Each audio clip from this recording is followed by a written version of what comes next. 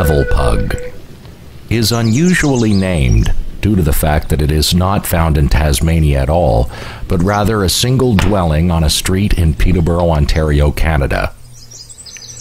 There, it spends much of its time terrorizing all those who cross its path with its fierce demeanor.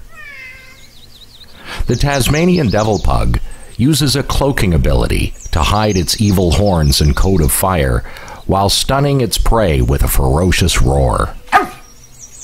Armed with deadly claws, this foul-smelling beast spends many hours tracking and consuming helpless bowls of kibble, often while the kibble is still alive.